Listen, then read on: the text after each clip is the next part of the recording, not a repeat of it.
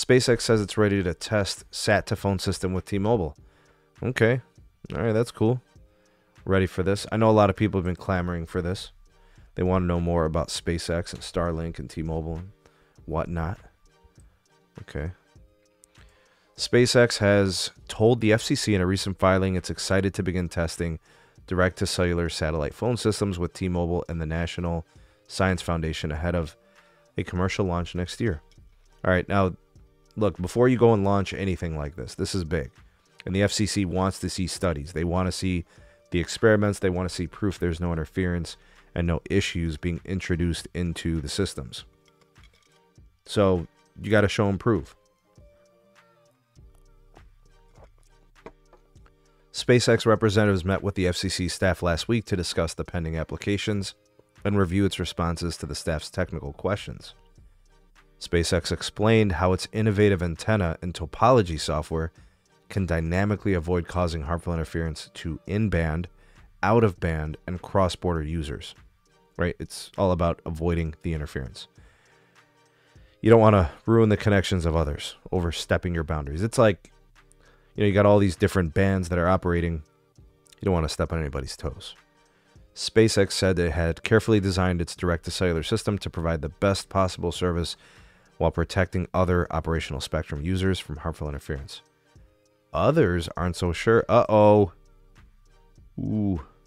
Somebody's got some pushback. There is some question of SpaceX causing interference, according to Link Global CEO.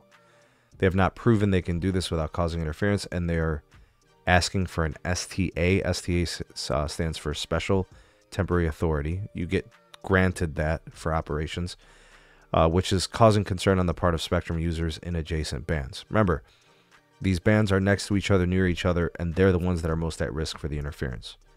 So they have to show the interference will not happen in real-world use. AT&T argues that SpaceX should not be allowed to use the PCS G block. If I remember correctly, I think that's old Sprint spectrum, I think. And I'm not sure if they're doing like a 5 or a 10 megahertz block at T-Mobile. I'm not sure.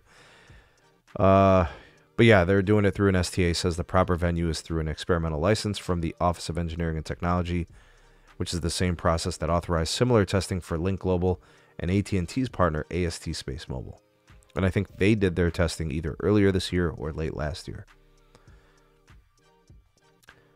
Okay, so AT&T told the commission that although nascent supplemental coverage from space technology shows promise, it must be treated as a supplement, not a substitute to terrestrial wireless service. I have to agree. I know a lot of people are excited about this, but guys, it's never going to replace terrestrial coverage. This is when you don't have terrestrial coverage and you can get some calling and messaging. They can't create another capacity through 5 or 10 megahertz blocks of PCS. Qualcomm terminated an agreement with Iridium to bring satellite connectivity to Android. Oh man, that's terrible. Financial muscle. What is this about here? Open standard 3GPP based solutions have much better prospects than proprietary ones. I agree. If you're going to do SAT, you might as well hit the 3GPP Rel 17 standards. I think that's as far along as they are in implementation. All right, so here's what's going to be happening, guys. You're going to be seeing testing. You're going to be seeing experimental results and feedback getting to the FCC. They then, grant special authorities and give clearance, and then everybody's all harmonious and okay, good, no interference. So how far are we from a T-Mobile network that actually has access through satellites? How far are we? We're probably a year away. I told you guys last year, they tried to get you guys amped up, right? They tried to get you amped up about like cellular service, through satellite. They did that whole thing where like, I don't know, what was it? It was Eugene Sweaty Armpits and then Elon. They're having their little frat party up on the stage. Yeah, Starlink and SpaceX and T-Mobile teaming up. And it was exciting and fun. Oh, James says we're still at rel 15. We're not even close to 17. Oh, shit. RF Wave says there will be interference, probably. Hopefully they can work through it. I don't know. Maybe it's just AT&T kind of, C blocking, But yeah, this isn't close to being commercial. This isn't close to scaling. There's a lot of gear that's going to have to go up on these satellite constellations from SpaceX. It's a cool concept, though. People tell me all the time that they don't have coverage from, T-Mobile in the sticks. They're in the middle of the boonies. They're in Appalachia, and they don't have coverage. This would give it to them, Yeah, so we're getting closer. We're closer than we've ever been, that's for sure. Just, you still got to continue to pump the brakes. Pump the brakes for the sake of expectations of when it launches and what you can actually do with it. Let's actually wrap up this concept here with this story. AT&T and T-Mobile are in a heated race to space. Okay, so you may not realize it. Let me just go ahead and move me for a second. Get me out of the way. You guys may not realize it, but both T-Mobile and AT&T are pushing to be like the first company, to offer this like connectivity through satellite. I think AT&T is a little bit further ahead than T-Mobile. Verizon actually is doing their thing too. I'm not sure where their progress is, the last updates we had, but they're all working towards this, but they all want to be first. And whoever's not first is still going to say they're first. So what's Dano got to say on this? Says here, in the pursuit of coverage from space, the winner would potentially have a demonstrable competitive advantage. No more dead zones. Not clear which company might emerge victorious. Each company's fortune is at the mercy of its satellite partner. For T-Mobile, it's Elon Musk and SpaceX.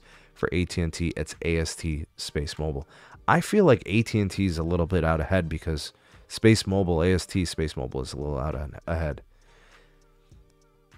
Apple sidestepped plans to begin charging for its own emergency satellite messaging services through Globalstar. Android, right? We just talked about that whole Qualcomm issue with Iridium. That was terrible. AT&T appears keen to prevent T-Mobile from getting any possible space-based advantage. They're blocking. We just discussed it earlier. They all want to be the leader. They all want... You know what the most important thing is, though? It has to be good. So, like, what's the difference if one launches in January and one launches in February? Or what's the difference if one launches in August and the other in October? What the hell does it matter? And the real question is, like, how many people are going to benefit from this? How many folks need this or want to sign up for this? Who's going to leave their current carrier because this feature is offered on the competitor? I don't know. I'm not really sure. Just something to think about, I guess. Launch costs, federal blessings. All right. SpaceX is urging the FCC to approve. They want that process so they can start doing their testing. I think the FCC will grant that. I think that'll be fine. I don't know. I wonder how many people are willing to pay extra for this, because it's going to cost, man. New technology, right? You got to build to it. You got to retrofit a bunch of LEO satellites. Says here, AST Space Mobile burned through hundreds of millions of dollars since going public in 2021. It had just $135 million left in cash as of September 30th. SpaceX is considering an IPO for Starlink. Ooh, so that means they want to start trading. Okay. Would you guys invest in Starlink? Would you put your hard-earned ducats investing into Starlink? Counting down the days. It says here, officials at AST Space Mobile on track to launch its first 5 commercial satellites in the first quarter of next year. May we see AT&T launching early 2024? Indications are they might be the first one to do it. I mean, T-Mobile can push if you want to, but it looks like AT&T and Space Mobile might be ahead. Anyways, I'm not switching carriers because of this. I'll be honest with you guys. While it's a good feature and stuff like that, I dig it, you know. I'm not changing carriers for it. Is anybody out there switching carriers for this benefit? I call it a benefit because it is, but I don't know, man. Is it that big of a deal for folks to have this? I have no idea. Rage and Dusty says, I need good fixed wireless access here. Not dog water, US Cellular. Maybe you need SpaceX, man. Starlink.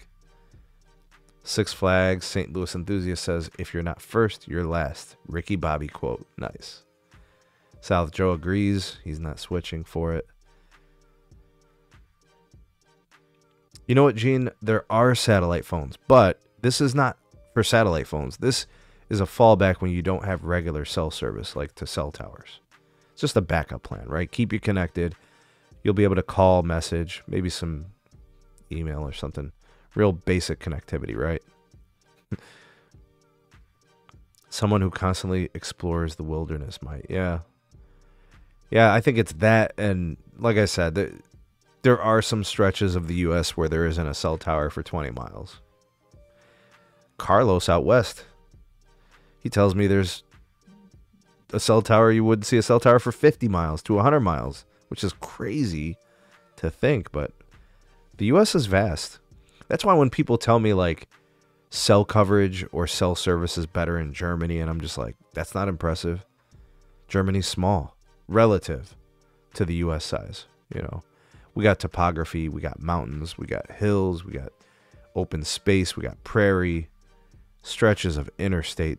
You won't even see a car for like 2 hours. Could you imagine what it's like in Montana, Wyoming, Alaska, you know? EM Tech says, I still see carriers using this as an excuse to not contribute building the terrestrial footprint. I hope not, man. Nothing beats a terrestrial network. Satellite's cool when it's simple stuff. Again, I view it as a fallback. I do not see it and view it as a crutch. I know that some of those locations, it's very difficult to build a site. And then the return on invested capital. How many people are going to connect to that daily? Could you imagine a cell tower that only has like 50 gigs of data going through it in a day? Just because it's like way out there and like nobody lives out there. It's just a little bit of driving. Users that are transporting, you know. Yeah. We'll see how this plays out. AT&T or T-Mobile, who's going to be first? What? No love for Verizon? Isn't Verizon working on something with Amazon and what was it, Kuiper or whatever? I don't know. We'll see who wins. There are different ways that you can support the SMT. One of them, obviously, is to rate the video. That helps. You interact with the content, you know, comments and likes and shares and those things.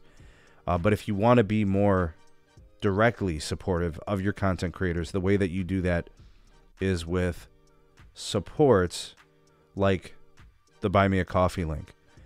You can support us that way. There's also the other, you know, donation type supports. Really what I want to do is grow the communities within Patreon and the YouTube memberships, and more so the Patreon, because I can give you more through Patreon. So if you guys like what the YouTube channel does and you like what it offers, you're looking for a bunch of things like early access videos and additional live streams, you want more of the SMT, that's how you could do it. So I recommend checking us out on Patreon. The link is in the description. But if you don't want to do that, then you can support us lots of other ways. In the description, you've got the coffee link. You've got other stuff. There's ways to support the channel.